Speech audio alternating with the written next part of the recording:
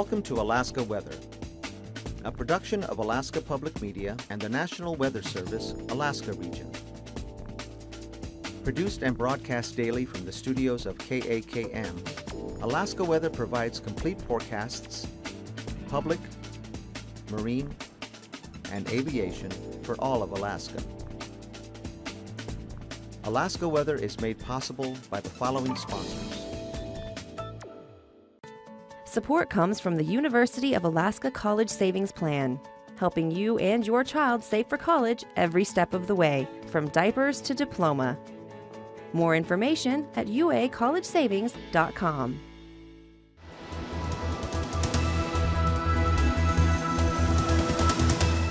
The National Weather Service. Hello again, everyone, and thanks so much for joining us for this Friday's edition of Alaska Weather. I'm Dave Percy.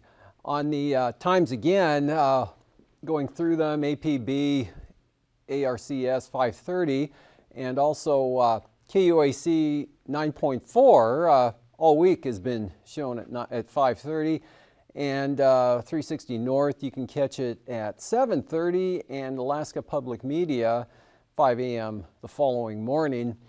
And of course, it always gets posted on YouTube by about 6 p.m. And moving on to the warning chart here, winter storm warning out for the snow here for the Brooks Range area, mainly on the east side, but actually it's extended back to the west a little bit there. And 4 to 8 inches has fallen. This warning out for another couple hours or so, set to expire early this evening, early Friday evening. So you may pick up another inch or so here until that expires. Otherwise, yesterday's satellite showed a pretty active front pushing in to the southeast coast there. That brought the storm force winds and gales early in the day, along with a fairly good shot of rain there. That, before that, brought that heavy rain into the North Gulf Coast, which became a little more showery. System here over Cook Inlet made for a wet start to the day yesterday, and a lot of cold Q here streaming southeastward across Bristol Bay in toward the Alaska Peninsula, with the one low center trying to lift northward here, actually starting out over Cook Inlet, the upper center aloft, and that pulling northward into the afternoon. Another system out here pulling westward. And take a look at today. You can see that front edging its way eastward and weakening there, but moving east, and then that followed by the showery conditions there across the Panhandle today. Nothing too terribly heavy, just more showery. Same thing over the North Gulf Coast. Thunderstorms again, very persistent yesterday afternoon, throughout the night, and into today there for Prince William Sound, with the cold air aloft here that came into the Gulf of Alaska there, and then some more back through here. More showers, not thunderstorms there for Bristol Bay.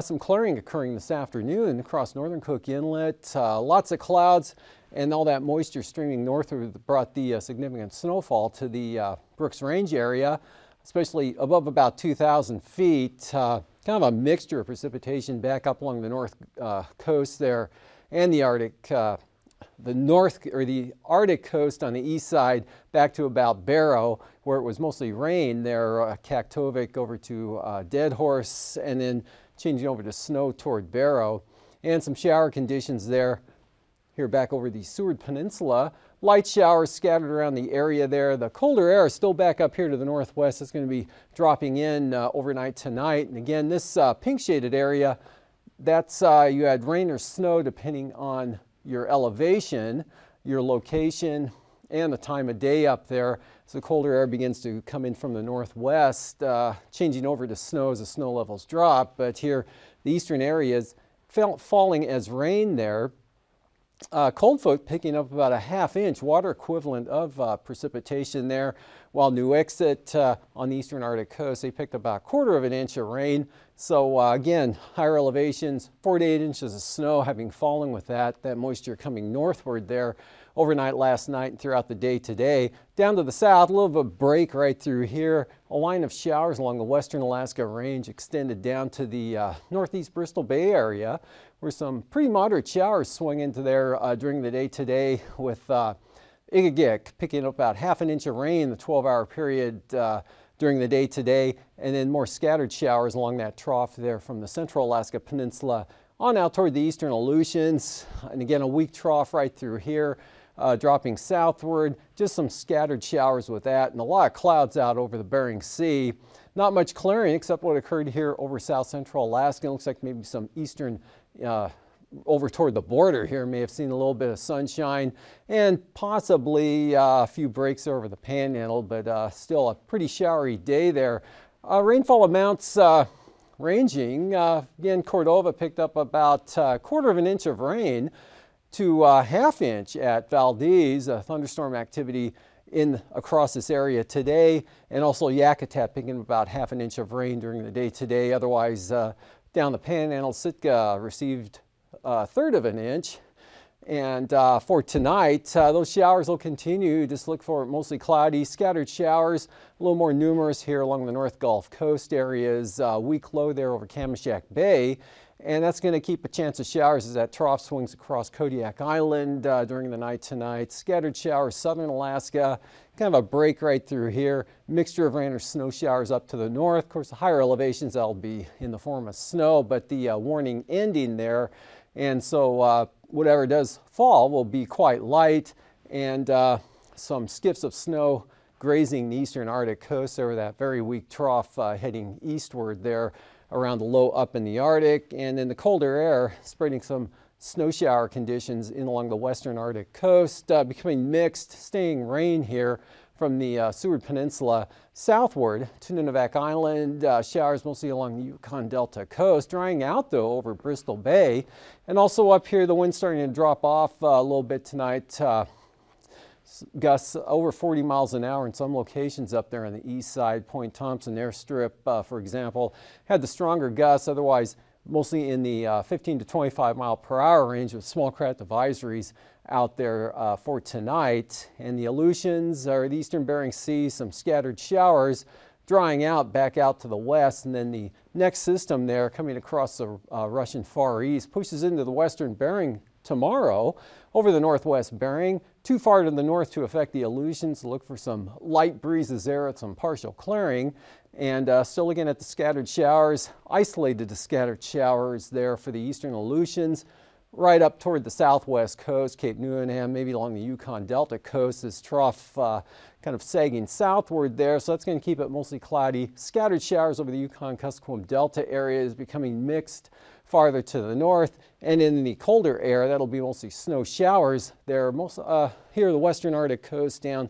possibly the north side of the Seward Peninsula, but nothing heavy at all. Not a lot of moisture there to work with. And looks like a partly to mostly sunny day from the Copper River Basin all the way up across the Tanana Valley, upper Yukon Flats there, even the Koyukuk Valley, drying out, maybe some sunshine as well as the North Slope. And different story down here along the Panhandle. Another surge of moisture coming northward spreads some fair amounts of rain in across the central and southern southeast coast during the day tomorrow, with more convective nature to this trough here. It'll be a little more showery. Some of those could be moderate around the Yakutat area, and also look for an increase in the showers, both the intensity and the concentration here for the North Gulf Coast tomorrow.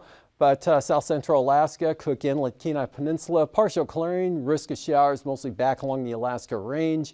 And pretty good day there for Kodiak Island, with flow becoming more west and northwest. Probably see some sun breaks there, especially in the afternoon hours. And then higher pressure right through here, north central Bering Sea. That's going to shift eastward and make for a pretty nice Sunday here from Bristol Bay northward across the western half of the state, right up to the North Slope there. Got a weak trough continuing along the western Arctic coast for some mixed precipitation possibilities, but again, nothing heavy at all. And then this system driving eastward there. Rainfall should make landfall on the coast there as early as late Saturday night, actually probably very early Sunday morning, or at the latest by noontime Sunday. Otherwise, high pressure in advance. Again, Bristol Bay, partly cloudy, some sunshine for the Alaska Peninsula, and rain spreading into the Pribilofs right up to St. Lawrence Island. Low pressure, western Prince William Sound.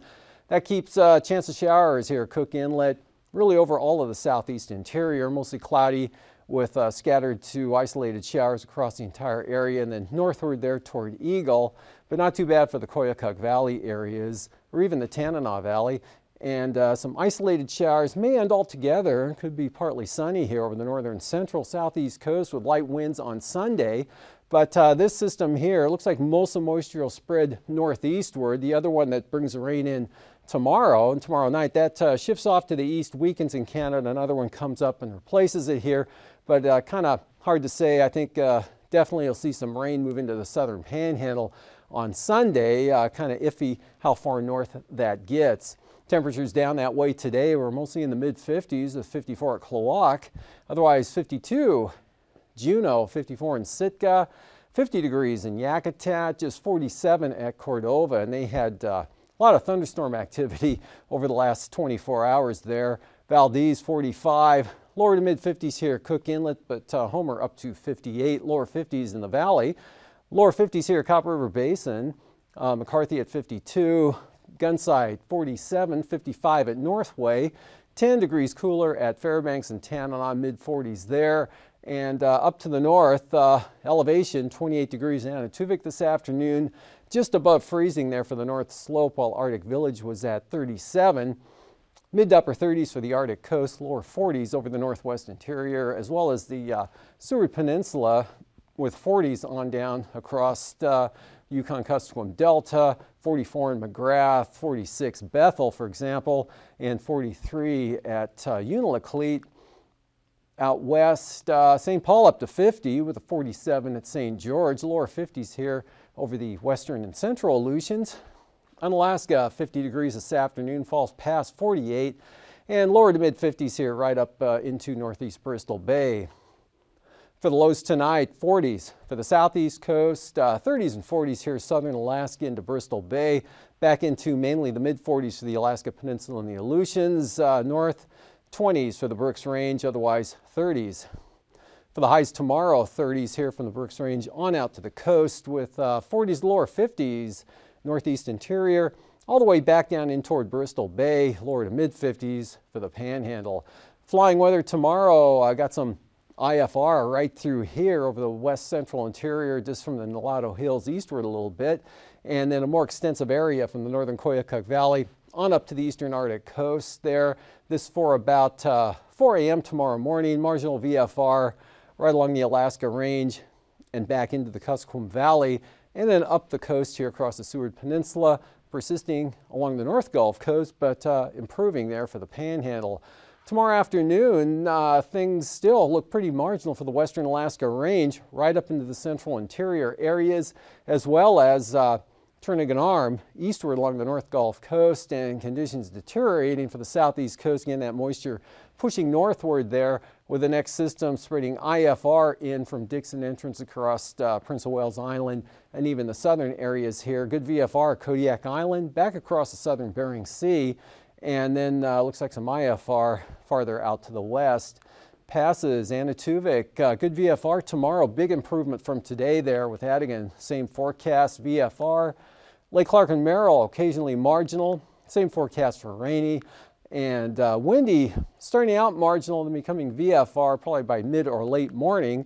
Isabel VFR, Mentasta VFR as well. Any shower activity for those two passes or clouds will be of the VFR variety. And for Tanita, VFR expected. Portage marginal throughout the entire day. Chilkoot and White, same forecast, marginal VFR. Freezing levels about 4 a.m., 2,000 feet right through here, southern Seward Peninsula at the surface back to the north. 4,000 feet now, all the way down across southern Alaska southward, just passing the eastern Aleutians there with 6,000 feet there across the southern Panhandle. Icing tomorrow looking like this with the shower activity here. Areas, scattered areas of mixed icing, mostly above 4,000 feet here to the west. And then looks like some icing, rime icing, coming up across the Panhandle there above about 8,000 feet. And then extending back to the west, a little more mixed here from the North Gulf Coast in toward Prince William Sound. And the jet stream for tomorrow, a trough from the low center there just north of Wrangell Island, extending down into the west central interior areas. And then low pressure here well south of the Alaska Peninsula. Southerly southwest jet, pretty strong here, 160 knots, higher pressure building off the west coast of North America. So the jet coming back northward, and that's going to carry that moisture right on up with it. And for 9,000 feet, trough right through here, southwest flow, not too strong, 10 to 15, up to 20 knots there off the south coast of the Panhandle, maybe even 30 knots coming across Stewart. Out west, west-southwest, 15 to 25 knots there, turning northwest across the Alaska Peninsula on up toward Norton Sound. 3,000 foot winds, northwest, 10 to 20 here, eastern Bering Sea, Alaska Peninsula, westerlies at about 15 to 20 or so over the southern Bering Sea and the Aleutians. Pretty light variable winds, southern Alaska, even up to the north there. And these stronger winds here near the Queen Charlottes, those won't be advancing northward. Those will be probably just dissipating, so that stronger wind max won't be making it into the southern southeast coast. But look for some occasional light to isolated moderate chop here for Prince of Wales Island, and then maybe right along the coast below about 4,000 feet. Otherwise, pretty good day turbulence-wise across all of the state. And after hangar flying, I'll be back with a look at the marine forecasts.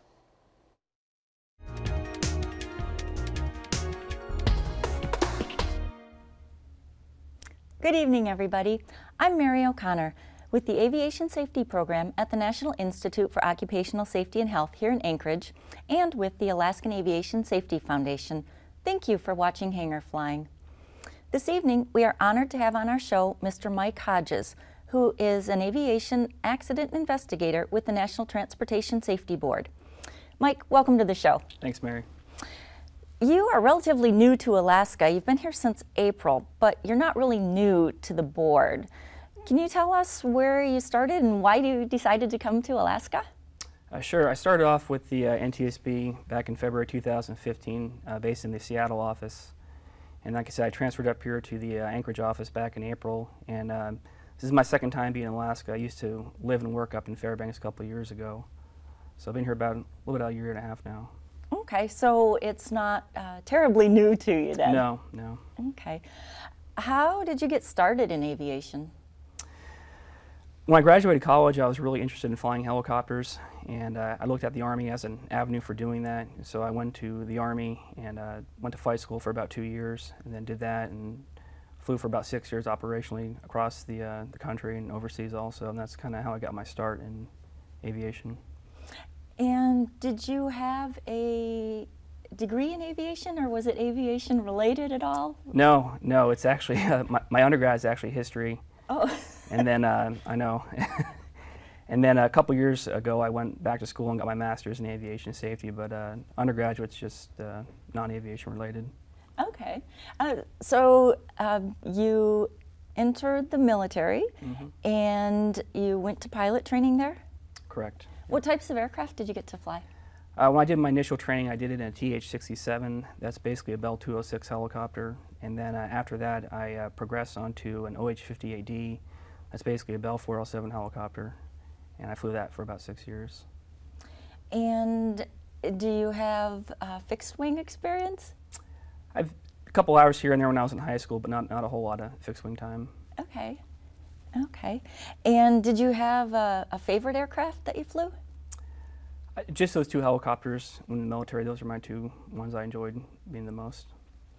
Did you have any missions that you particularly enjoyed? Yeah, the OH-58D, it's a reconnaissance and a light attack helicopter, and so going out and doing those missions overseas was really enjoyable and rewarding on a personal level. And where did you go overseas? I spent a year in Iraq and a year in Afghanistan. Wow. Well, thank you for your service. Thank you. You've been involved in safety aspects of aviation for some time. You were an aviation life support equipment officer in the Army. What was that like? I was basically an individual who's responsible for the maintenance and inspection and upkeep of aviators' life support gear, such as helmets, flight vests, things of that nature, survival kits, first aid kits for the helicopter, and I was one of the individuals in the unit that was responsible for doing inspections and upkeep and maintenance on those type of items. And then After that, I progressed on to becoming an aviation safety officer, where I got my start into accident investigation and doing safety program management. Okay. So after the Army, you worked in private industry, correct? Correct. And what did you do there? I worked for Sikorsky Helicopters in Coatesville, Pennsylvania, and I don't know if you're familiar with that operation or not, but it's a large global helicopter facility. It's a Part 21 production facility and Part 145 repair station. And they build 3 different models of helicopters there, the S-76D, the S-92A, and the S-300C. And I was in charge of the foreign object debris program there for the repair station and production facility, and really enjoyable place to work, really great people, and you know, at the end of the day, it's really nice seeing that finished helicopter roll off on the line and knowing you had a part to play in that. Did you get to fly those aircraft as well? No, I was just flying desks there and doing paperwork, so. But it sounds like both of those opportunities really gave you some safety experience from both sides, from a flight aspect as well as a more of a maintenance side. You got to see some real key safety issues. Yeah, definitely. Yeah, I don't particularly come from a maintenance background. I don't have an A&P license, but working in that environment of a repair station and production facility really gives you that firsthand experience of working with mechanics and, you know, the fabrication folks and the avionics folks, and seeing what they do on a daily basis and being around them. That is a great segue to one of our programs where we're going to have you back to talk about a safety alert that concerns foreign object debris. So that's a great segue. Thank you. We really appreciate you being here. Thank you for chatting with us, Mike. Thanks for having me. It's been a pleasure having you, and we look forward to having you back. This program is sponsored by the Alaskan Aviation Safety Foundation and Alaska Public Media. We appreciate your support, and we appreciate you watching Hangar Flying. Ladies and gentlemen, until next time, fly safely.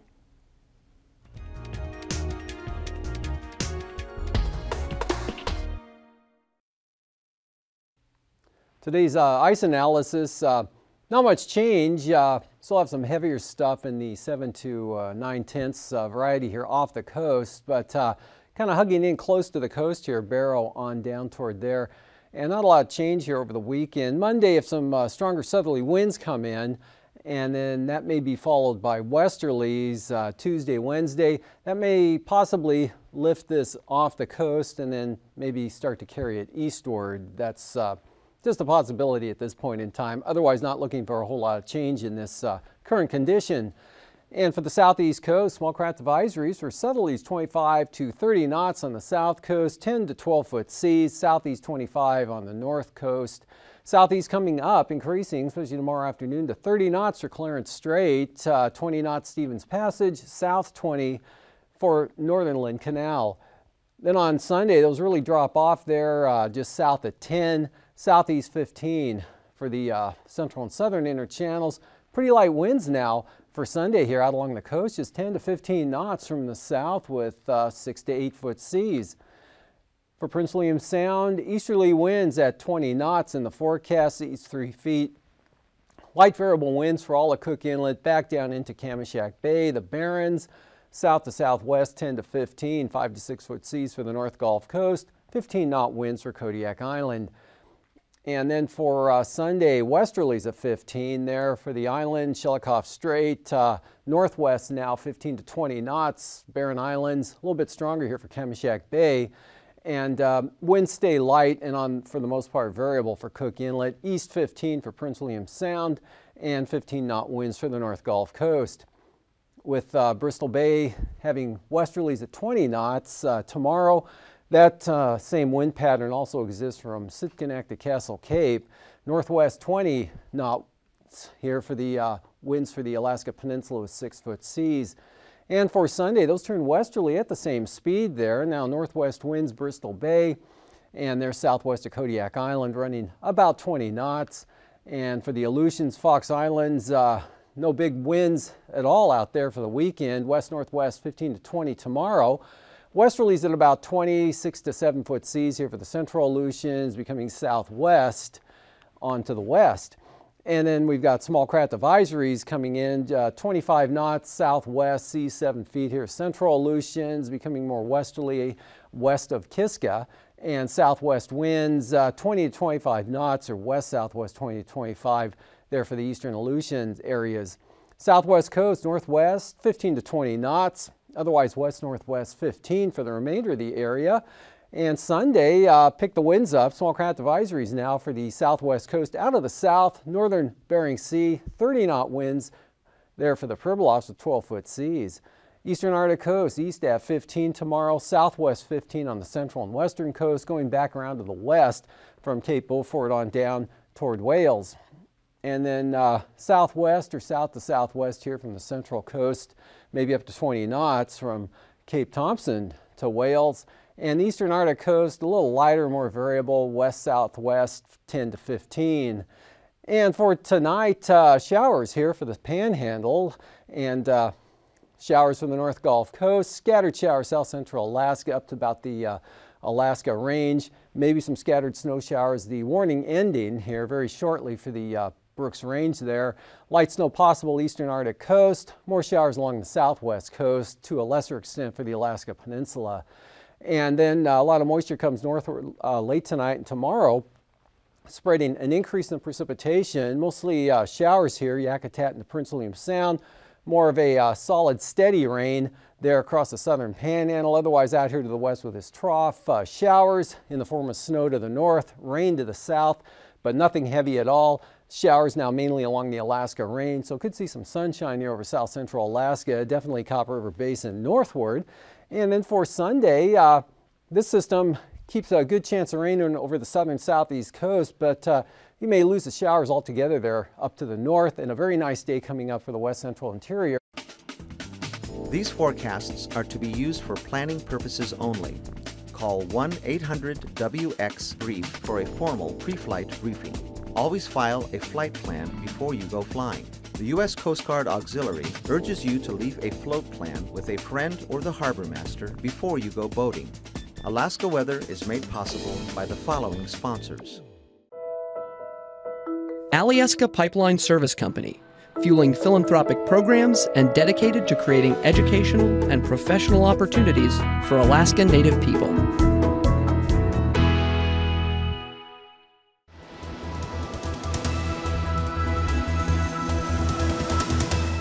The National Weather Service.